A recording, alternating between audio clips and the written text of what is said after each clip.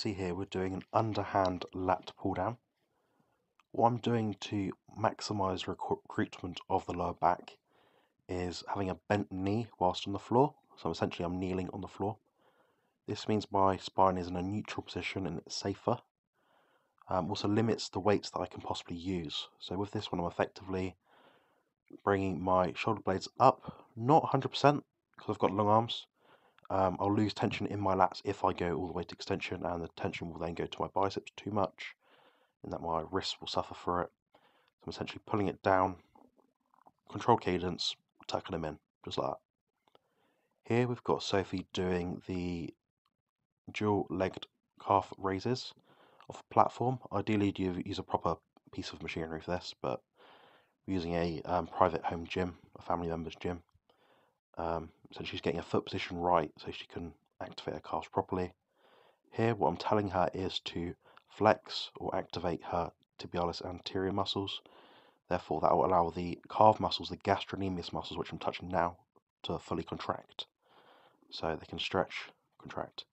Now she found out too easy, so I said increase the intensity. So by doing that we then used one leg at a time. You'll see here that she's sort of tucking her leg back. I've sort of let her know, keep one leg to the side, keep your central gravity relatively central if you can. That will mean all the tension will be forced into the calf muscle, and that will be used as the primary stabilizer rather than, using your arms and legs to hold onto the side and try and find balance. You want to activate a lot of muscle groups in this sort of exercise. Again, stretch, high contraction, control, negative. This one, we're doing a moderate stance squat. Just finding her place on the bar, neutral grip, placing quite high in the back, making sure she's central. Just checking out her feet to make sure they're in the right position. Slight bend outwards of the knees. Some people prefer to go wider at the knees, but I prefer to keep things neutral for the most part. All she's doing is basically pulse squats. So she's keeping the tension in her quads and glutes by activating the muscle groups whilst at the bottom of the rep. So here I'm touching her thighs. I'm emphasizing to her that she needs to flex the outside of her quads to activate and push the muscle up. Most people want the outside of the quads more than the inside. It's harder to activate in terms of muscle building anyway.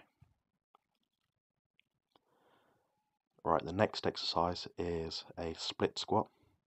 So here you'll notice it's going all the way up, all the way down. Her balance isn't that great, so I make some tweaks throughout this movement. I say keep the cadence relatively even, up and down, down, up. Notice her balance isn't very good here, so I've made some adjustments.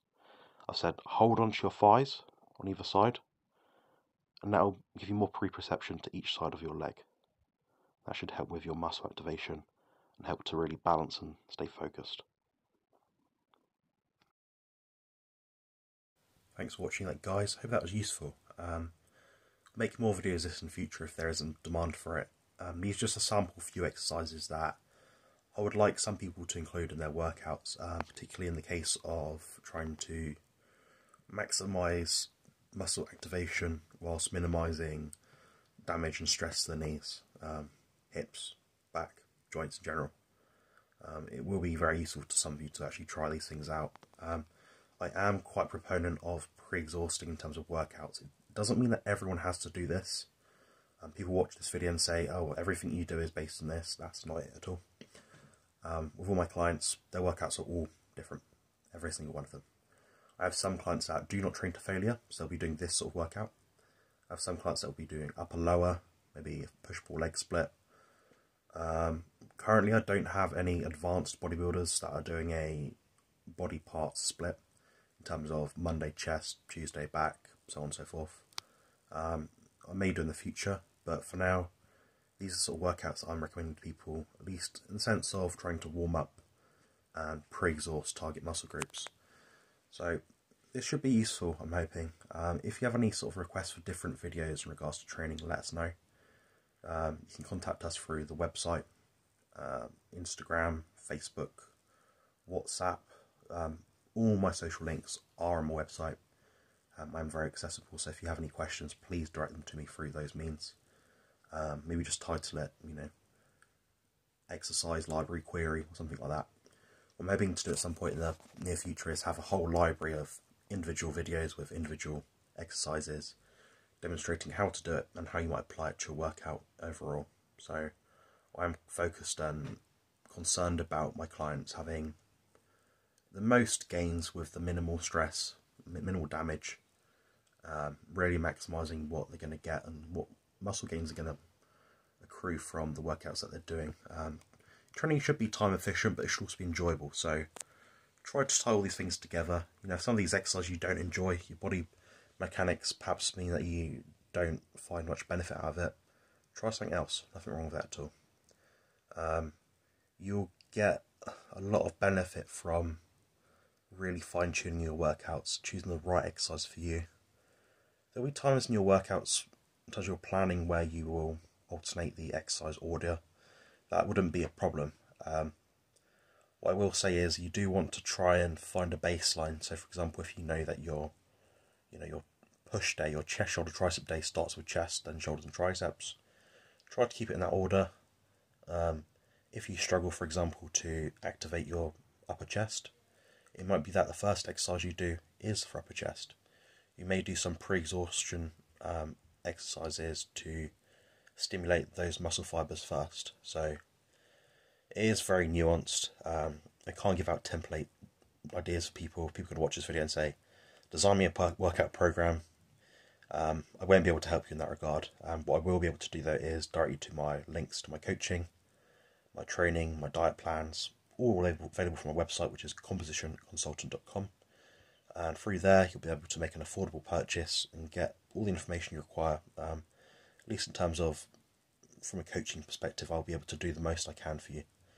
It may be that you have different equipment, so you might be able to do more or less than what is shown in these videos.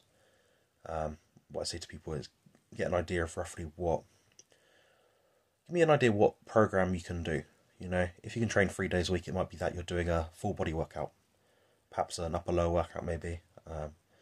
There are certain averages I find amongst people in terms of their training split and how that will be implemented, but I'm not dogmatic. Sometimes there is, like I mentioned earlier, there is a strong indication for having an enjoyable workout plan that you can stick to, maintain. So that comes into it as well. If you have any questions, please just comment below. Please remember to like and subscribe also to my channel.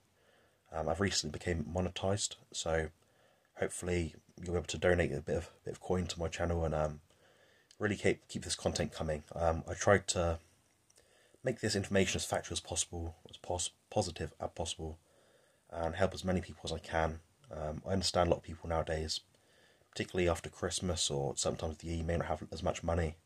So these videos are a freebie. They are essentially me dedicating some time just to help you guys out as much as I can within my limits and time constraints. So hopefully this is helpful, and I'll talk to you guys next time. Thank you.